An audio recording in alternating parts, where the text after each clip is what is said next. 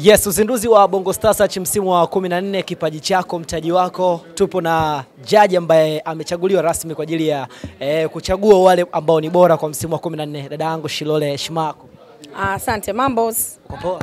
Hongera sana kwa kuchaguliwa kama jaji mpya kwenye msimu wa 14 Bongo Seach. Asante, nashukuru Mungu. Tutegemee nini sasa kwako? Kutegemea ni mengi ya kutegemea yapo kwa sababu tunaenda kutenda haki kwa mtu ambaye atafanya vile ambavyo inastahili. Kwa kazi kwao kama tulivyoweza kusema, kipindi hiki ni kwa ajili ya Bongo Seach, vijana kwenda kujiajiri kwa nia moja ama nyingine kwenye muziki, talanta yao yoyote, ukiwa dancer, ukiwa chochote, yani unaweza kuwa tu pata hela zako na mambo yakaendelea. Kwao ni wewe tu. Kumekuwa na uhitaji mkubwa sana wa wasanii wa kike hasa kwenye chaguzi za Bongo Seach misimu iliyopita. Tunaona washindi wengi sana wanakuwa ni wasanii wa kiume. Uwepo wako safari labda tutegemee unaweza ukamuokota msanii wa kike? 100%, na ndo hao hasa ninawataka kwa sababu tuna uchache na mimi tuna uhaba wa wasanii wa kike Tanzania, wako wachache sana. Kwa hiyo tunataka tuongeze chachu kwenye muziki wetu, wasanii wa kike wawe wengi, waweze kuovertakeana, tuone ikaeka mtandaoni na nini. Natumai vipaji vitakuwepo, lakini sasa watu wengine wanahitaji support. Kwa hiyo sisi tupo kwa ajili ya kuwapa support. Kwa hiyo kazi kwao kujinoa tu. Yeah.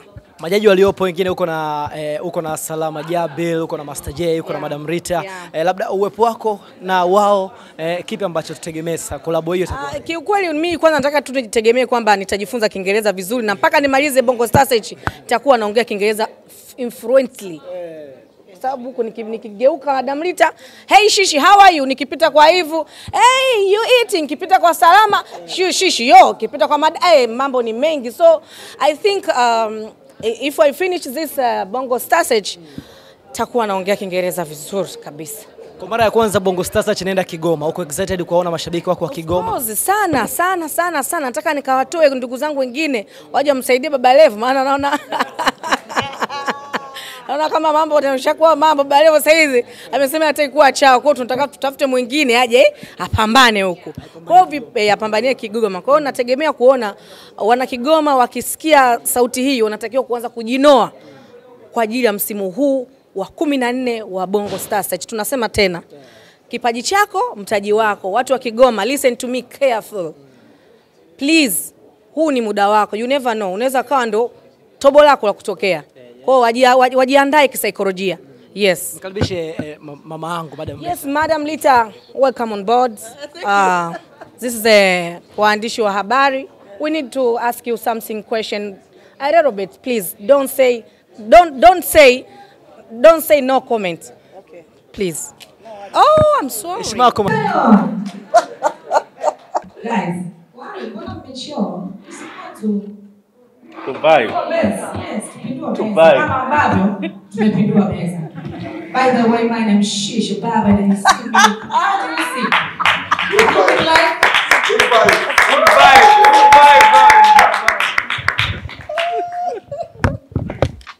Okay. Shish, yes. Safi kabisa. How are you feeling? Bongo Seach msimu mpya. I'm feel good by the way, and you see I have a new energy kwa sababu tunakwenda kupindua meza like this. Bongo Seach msimu huu 2023 tunakwenda kupindua meza as usual. Because Shish baby, I'm here, I'm inside, ndani ya nyumba. Nataka kwenda kuona vile vijana ambavyo wanachakalika. You see, mimi kama as a role model ninachakalika, ninapambana kwenye kila angle. Yani niko kama Messi, piga mguu kushoto, niko kama shikisha mkono, yani kote naingia.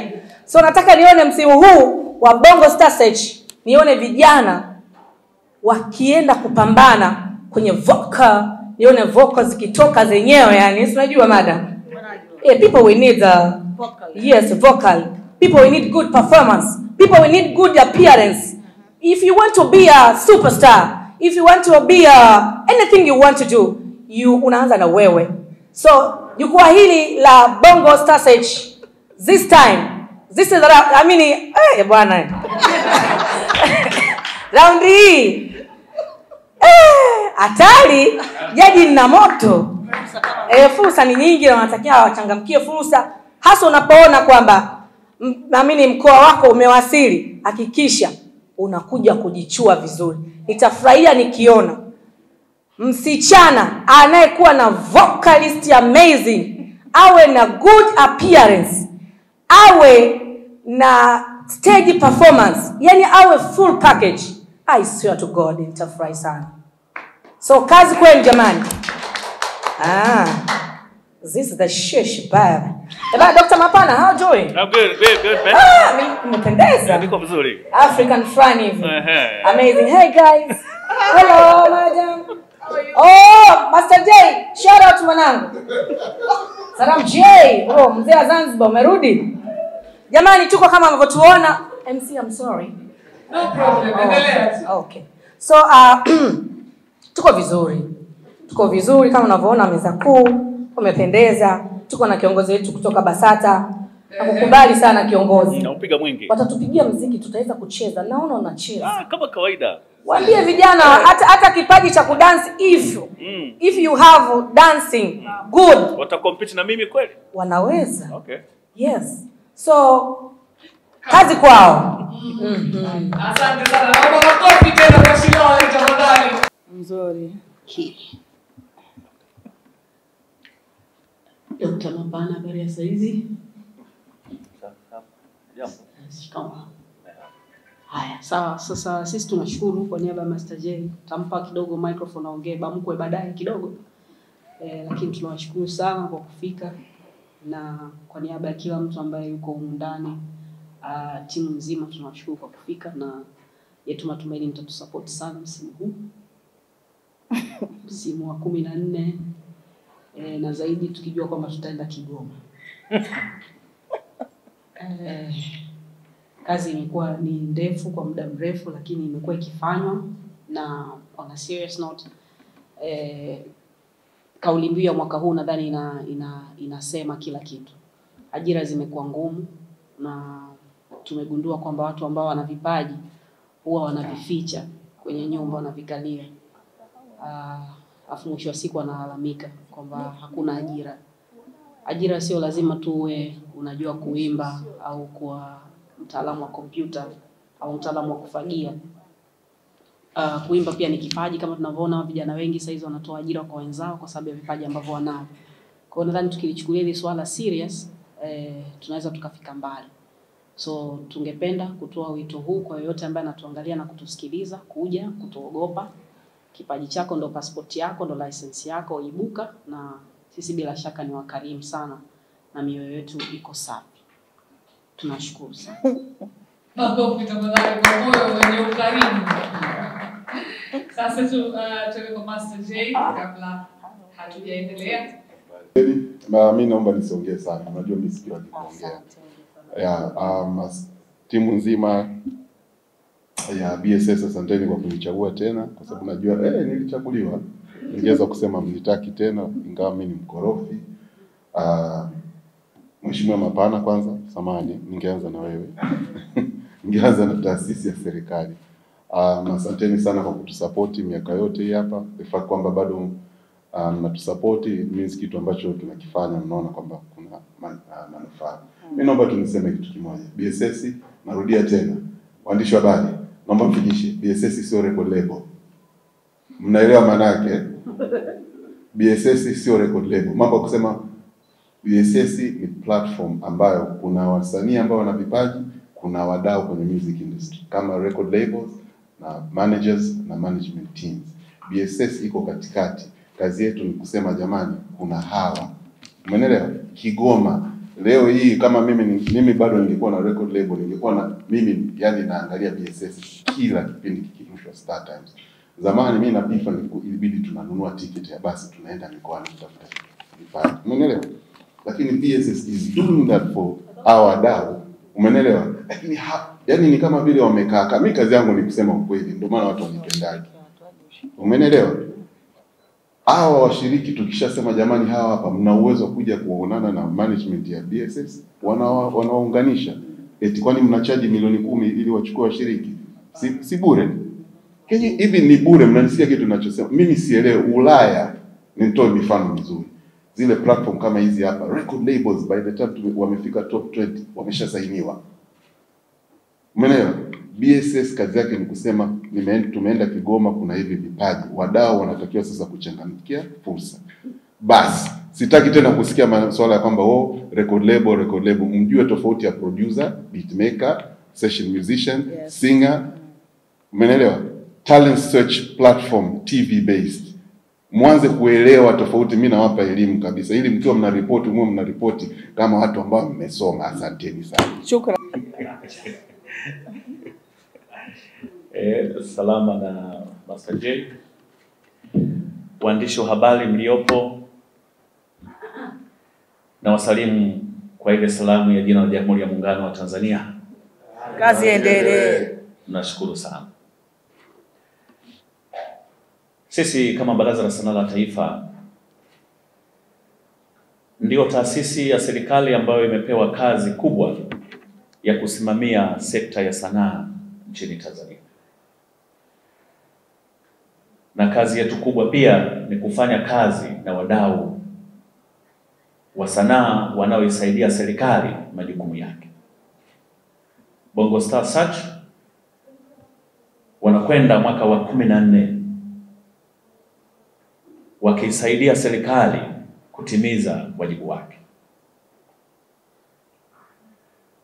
Baraza la Sanaa la Taifa tunajivunia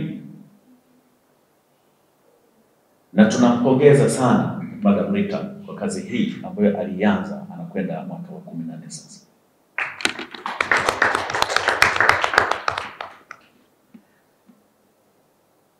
Na mwaka huu wa 14 anakuja na kauli mbiu inasema kipaji chako mtaji wako. Kama mnavyofahamu, mwaka jana 2022 tasnia yetu ya sanaa na burudani katika zile sekta zinazokuwa kwa kasi kuchangia pato la taifa, sanaa na burudani iliongoza kwa 19%. Maana yake nini? Vipaji vya Watanzania vimegeuka kuwa biashara. Sanaa imegeuka kuwa biashara. Lakini pia vijana wengi sasa wamejiajiri kupitia vipaji hivi. Bongo Seach bado wanaendelea kuwatafuta Watanzania nchi nzima, kuwakumbusha kwamba vipaji mlivyo navyo Watanzania ni vipaji, lakini ni mitaji yenu itakayoweza kuwapatia ajira. Na sasa hivi tunaambiwa kwamba taifa hili sasa vijana ni wengi sana, 50%. Maana yake soko la walaji katika tasnia ya burudani vijana wapo, na ndio maana uchumi unazidi kupaa kupitia burudani na sanaa. Kwa hiyo hongereni sana Bongo Seach. Lakini kama Baraza la Sanaa la Taifa na sisi tunaendelea kujiuliza, hawa Bongo Seach wametusaidia sana kazi miaka mingi. Sisi BASATA tunafanya nini? Tunawasaidia nini? Madam Rita amejitahidi sana. Tuko kwenye mazungumzo, angalau mwaka huu serikali na iweke mkono. Make Star Times wameshaweka sana lakini na sisi kama serikali tuna wajibu wa kuja. Hatutaweza kusema leo, lakini Madam Rita unafahamu kwamba tuko kwenye mazungumzo na serikali ina michakato. Ndio. Lakini ni maelekezo pia ya viongozi wetu, mawaziri waliopita, kwamba serikali itafikia mahali sasa impe Madam Rita endorsement. Sio tu tuzungumze kwa kutengeneza mazingira ya kuwepo, lakini actually we have to do something as government. In terms of cash, in terms of what. Kwa hilo tunatembea nalo, na ni kuahidi Madam Rita tumekuwa tukifanya kazi vizuri sana, na sisi Baraza la Sanaa la Taifa unafahamu, wiki 3 zilizopita tulikuteua kuwa balozi wa Baraza la Sanaa la Taifa. Na moja kati ya vigezo, tulitambua kazi unayoendelea kuifanya. Kwa kama ulikuwa hujawaambia watu, mimi leo nimewaambia. Wewe ni balozi wa Baraza la Sanaa la Taifa. Hata mwaka huu tumeshirikiana vizuri.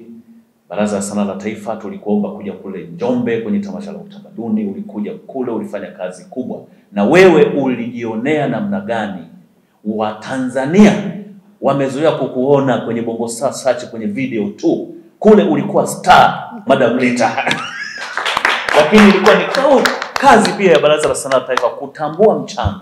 Sizungumzi haya vipi, lakini alishangaa kila mtu atakupiga picha na Rita. Kwa hiyo umefanya kazi nzuri sana nchini Tanzania, na sisi serikali tunajivunia. Lakini nikushukuru pia kwamba mwaka huu umeongeza kuna component ya management. Yes. Kwamba sasa tuanze, tunapokuwa tumevitambua vile vipaji moja kwa moja tunaanza kuona kwamba kuwapa njia, kuonyesha njia kwamba bwana, njia sahihi ni ipi.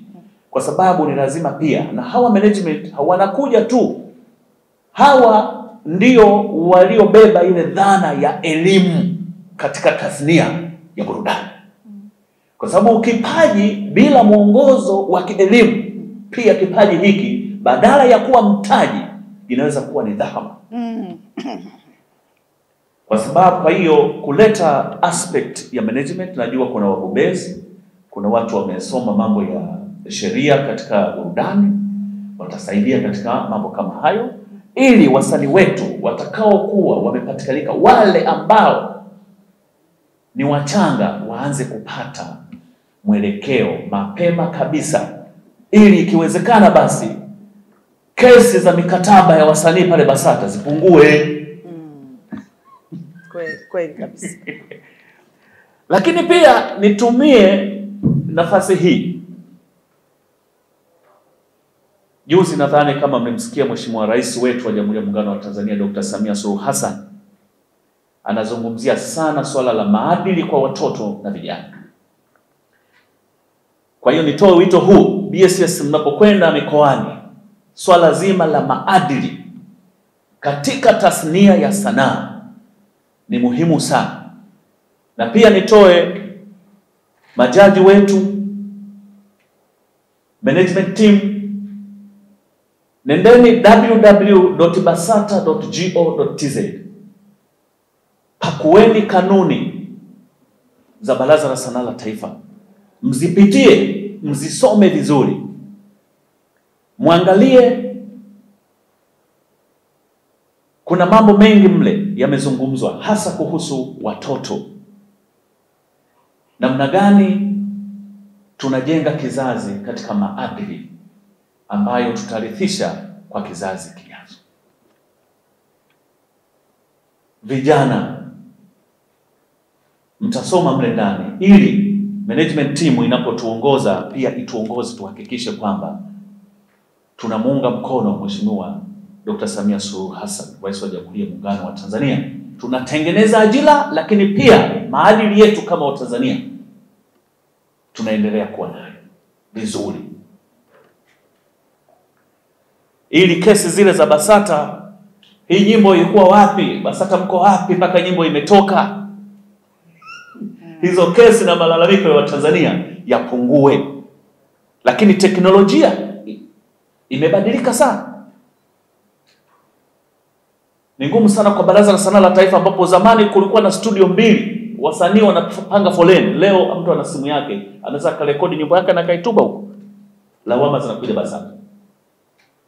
Kwa hiyo nisisitize, nimefurahi sana kitengo cha management, mtusaidie, lakini nitoe wito sio kwa management team tu ya Bongo Seach kupitia jukwaa hili. Mameneja wote wanaojihusisha na tasnia ya sanaa, someni kanuni za Baraza la Sanaa la Taifa vizuri. Na Baraza la Sanaa la Taifa milango iko wazi, tushirikiane. Lengo la Mheshimiwa Waziri, Mheshimiwa Rais ni kutengeneza ajira nyingi kupitia sanaa. Kwa hiyo tumsaidie tutengeneze, lakini maadili yetu tukiyazingatia. Kwa hiyo nikirudi kwa Bongo Star Search, niwatakia kila la heri. Baraza la Sanaa la Taifa tupo, tutakuja huko kwenu, mkitualika mikoani tutakuja, tuko pamoja kuhakikisha kwamba tumefanya kazi kwa pamoja ili Bongo Star Search iendelee kuwa kiongozi na kioo kwenye tasnia nzima ya sanaa na burudani. Carrymastory live. Bonyeza hapa kusubscribe na bonyeza hapa kwenye alama ya kengele ili usipitwe na video mpya kila inapowekwa.